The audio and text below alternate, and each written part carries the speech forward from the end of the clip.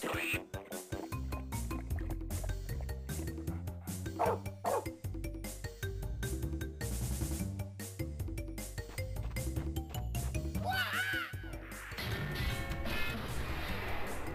guys, welcome to Let's Play Crash Bandicoot.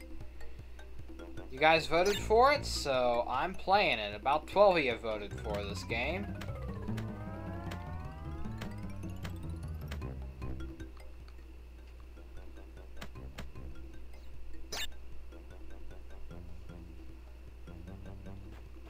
Hopefully you guys enjoy this. Now, there's actually a opening cutscene. A lot of you probably didn't know that. A lot of you probably did, so I'm just gonna wait for it. It's strange it doesn't actually show you it after you start beginning the game, but there is an opening cutscene, and it should open in a second now. Explains the story and all that stuff. There's not much story in the gameplay side, so enjoy it. But Dr. Cortex, we have not determined the cause of past failures. Moron! This Bandicoot will be my genius, and he will lead my Cortex commandos to world domination. This time I shall reign triumphant. We are closer than ever before. Quickly! Into the vortex! But Dr. Cortex, the vortex is not ready. We have no idea what it could do. Failure again! Capture him! Uh-oh.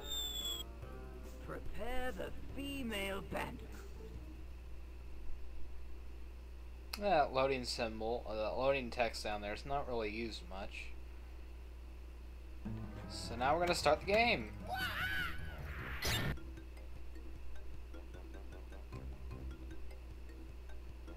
Sanity Beach is the first level we'll go to.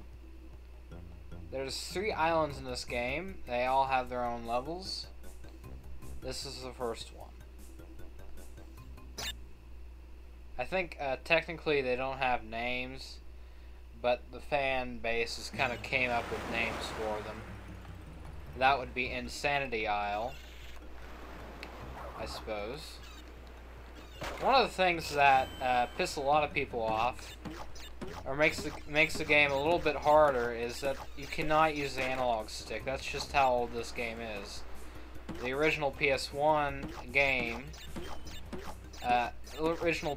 came with no analog sticks, actually. So Crash Bandicoot 1 came out around that time, so there's no analog control, even for the PS3 version. I'm not sure if anybody's fixed that, like with emulators and stuff, but yeah, I suppose you might be able to fix it. I don't know. What have I got?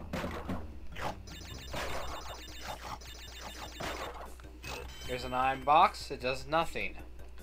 Absolutely nothing.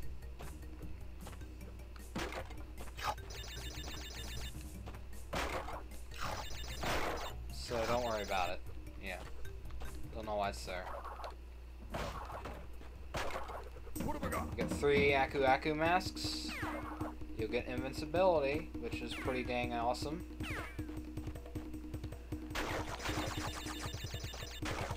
Used to be pretty dang awesome until Crash to Insanity messed it up, I guess. Those masks in that game don't really do much.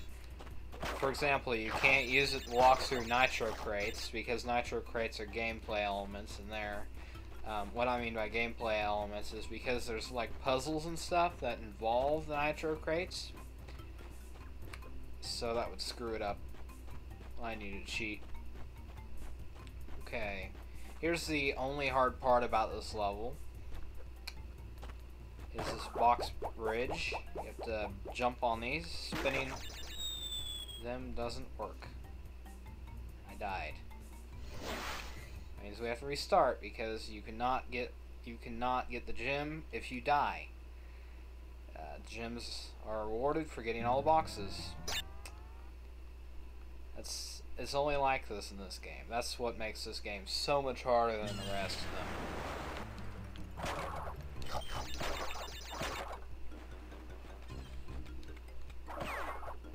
Doesn't mean it's not a good game. It's fun in its own way.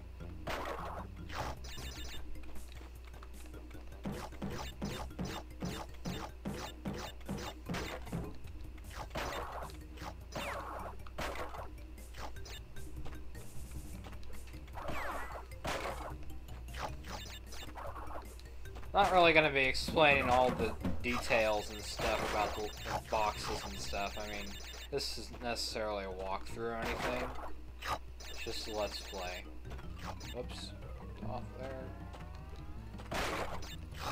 I died on the first level. How much fail is that, huh? Seriously though, it's kind of tricky. It's kind of tricky.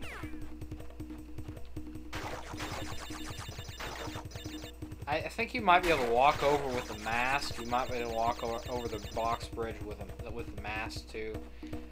I don't really want to try that because I don't want to keep on dying. I just want to get over with this. Get this over with. But like I was saying, beginning to say, you can't spin them, otherwise... Well, you can actually spin a few... Well, I don't know. I'm just going to do it this way.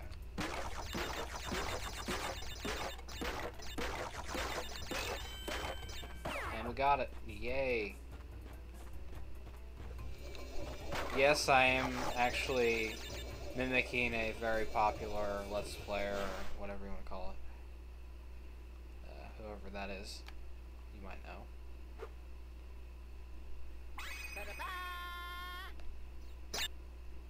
Would be one gem.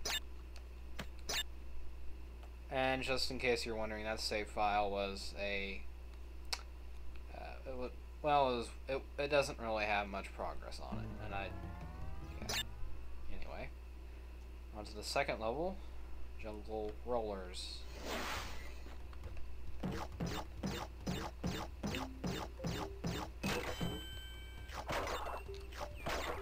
What have I got? Lives aren't too hard to get in this game. Pretty common.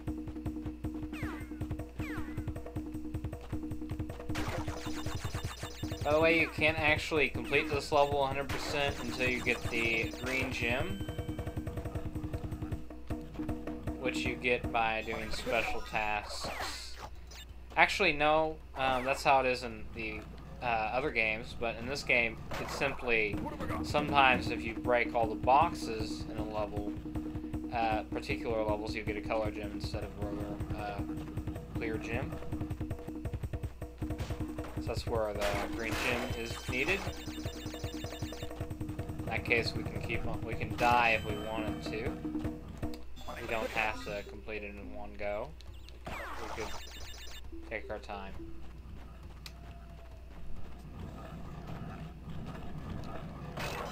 Doing pretty well so far. Yeah, watch me get blown up by a TNT crate then. Sure. Doing pretty well so far. Game thinks otherwise. Bonus rounds? Yep, they are in most of the Crash games, I think. At least the first 4 non-platforming games. Alright, yeah.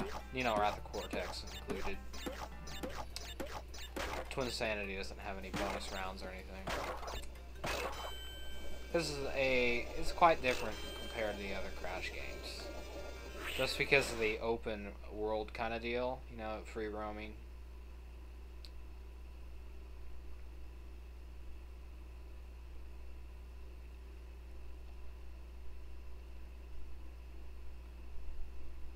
This game is actually so, well, I guess not old necessarily, but they actually opted in to use the password system. Naughty Dog did, along with memory cards. So if you didn't have a memory card, you could use passwords. A lot of games on the PS1 don't use passwords, but... Well, actually, quite a few do. Croc does. Croc is one of those games. Just the first one. Can't think of any other ones, though. Alright, so that's it for this part. See you next time on The Great Gate.